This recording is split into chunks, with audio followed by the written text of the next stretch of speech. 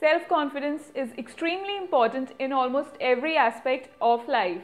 Yet so many people struggle to find it. Hey guys, this is Shruti Anand. Welcome back to my channel Wardrobe and Fitness. Today I'm going to be talking about how to build confidence in yourself. Confident people inspire confidence in others, be it their audience, their customers, their bosses, their friends, or their peers. Confident people face their fears head on and they tend to be risk takers. They know that no matter what obstacles come their way, they have the ability to get past them.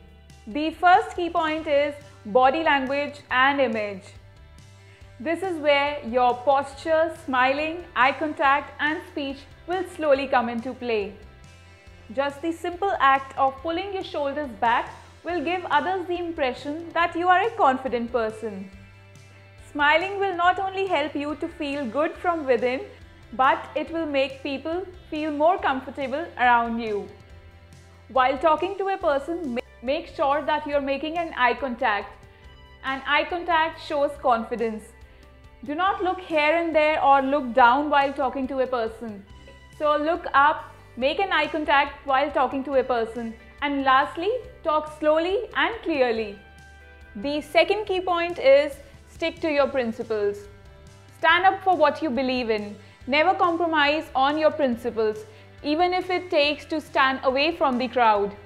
You can also change your mind if you believe that this is the right thing to do, because you are not under pressure from somebody else.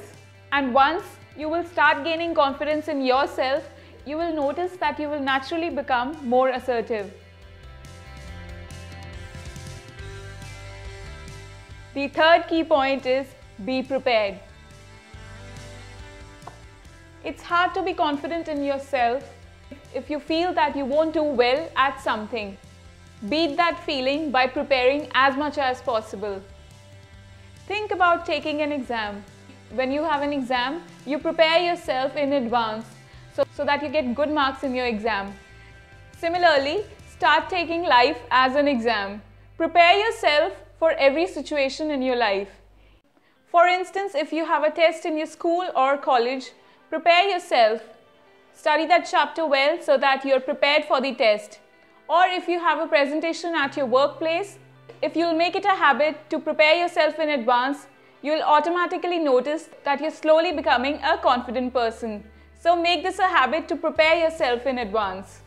The fourth key point is set small goals and achieve them.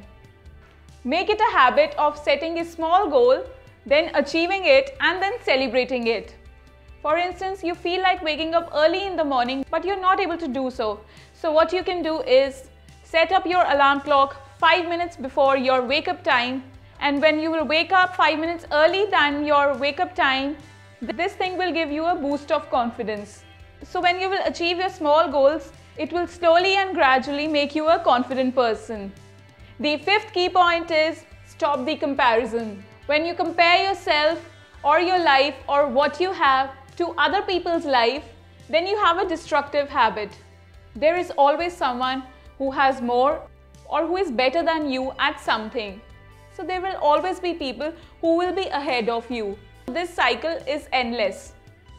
So replace this habit with something better. Look at how far you have come. Look at your life journey. Start focusing on yourself. Compare yourself with yourself. Focus on you and on your results. And stop the comparison with others. So these were the 5 key points which I apply in my day-to-day life.